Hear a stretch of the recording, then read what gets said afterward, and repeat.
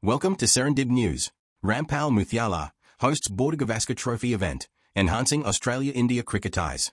Rampal Muthyala and Johann Jayasinha hosted a special event in support of the upcoming Australian cricket season and the Border-Gavaskar Trophy, aiming to strengthen cricket ties among multicultural communities. The event, backed by Cricket Australia, brought together key figures from sports and politics.